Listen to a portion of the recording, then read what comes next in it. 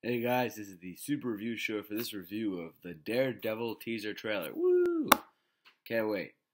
I saw the teaser about an hour ago, and truly, the teaser was the best word I can think of right now is dark. It's a lot darker than I thought it would be. I thought it would be, oh, I'm Daredevil. I can get kind of like this combination of a combination of Frank Miller and Stan Lee's work together. But what I got was mainly Frank Miller. I mean, the origin is still the same from the Stan Lee comic books. But the Daredevil that we saw in the teaser looks like a combination of the Frank Miller darkness along with the Stan Lee origin. They morphed together, so to speak.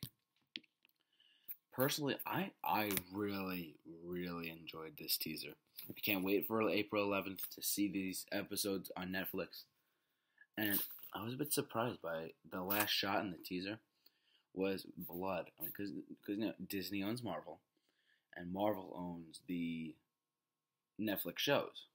The Netflix is renting out the characters to do the shows, but Marvel still owns the characters. And since Disney owns Marvel, I was expecting, because let's face it, the Marvel Cinematic Universe is more family friendly. There's a lot more of a lighter tone to some of the movies. Obviously, Iron Man 3 had some dark spots. Captain America was pretty kind of dark here and there, but overall, I mean, that was about it. I mean, I can't think of any other films besides maybe yeah. That's about it. All the other films are pretty much light tone. I mean, even the Incredible Hulk was a bit of a light tone. I mean, it had a few dark points here and there, where like the Abomination stabs Hulk in the chest, but that's besides the point. The point is that the Daredevil teaser is awesome. I highly recommend for you to go check it out. And not only that, but I also, what I found most interesting was the tone, as I said before, was very dark, but it also gave me a narrative about where this series is going to go. Because it truly is really dark, and it shows the grittiness of Hell's Kitchen. Because back when the Frank Miller books were coming out, and when the earlier right before Frank Miller and then Frank Miller stuff, those books were based on the real Hell's Kitchen in New York City, which was people were getting murdered bit by bit, or shot at, or just, well, you want to come at me, stuff like that. I think that that's what this Netflix show has some advantages to, and I also think that besides that, it's very dark. I also think that everything's going to work out together. And I recently read these Netflix shows, Daredevil, Jessica Jones, Iron Fist, and Luke Cage. I recently heard that I read up on this. I think it was Screen Crush or Screener, one of the two, or Collider, one of the other big websites, trusted source. And they said that these Marvel Netflix shows would be in the same universe as the Marvel Cinematic Universe, with Iron Man, with Thor, with Captain America, with the Hulk. I don't know.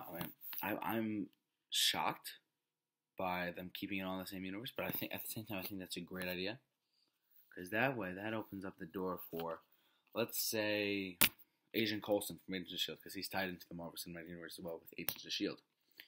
If he were to pop up in the Daredevil Netflix show, they would say, "Hey, I heard you. Maybe this is by the end of this first out of these 11 episodes he shows up, and he says, "Listen, Matt, I know about your secret.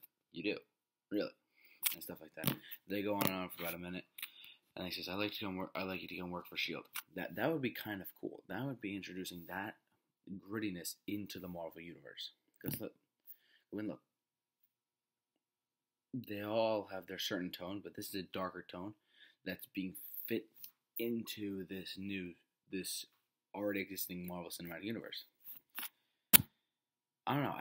A lot of questions have to be answered for this, but me personally, I believe that the Daredevil, Jessica Jones, because if Daredevil is showing what the Jessica Jones, Iron Fist, and Luke Cage stuff is going on, if Daredevil can lead the tone for those other three, and then those four in total tie into both the Defenders Netflix show, which is the 4-episode arc where they all team up, and the Marvel Cinematic Universe, that means you can edge into the slightly R-rated tone that Daredevil should be. That's prime for something like that. And I don't think a lot of us realize this, but he is the Marvel Universe's Batman. Just think about that for a sec. Daredevil is the Marvel Universe's Batman. He's got a similar origin with a family member dying. He had some accident happen to him that caused him to be this thing, and then he started working out and beating the crap out of people. So that basically he is, and he was also that darker character, because when Frank Miller did his Daredevil work, and I know I'm going off on a rabbit trail, but just follow me here for a second. When Frank Miller did his Daredevil work, he brought his flavor of darkness to the character to provide both sales and character interest in Daredevil. Now that also being said, he did the Daredevil in the early 80s, maybe 81, 82, 83. And what happened was that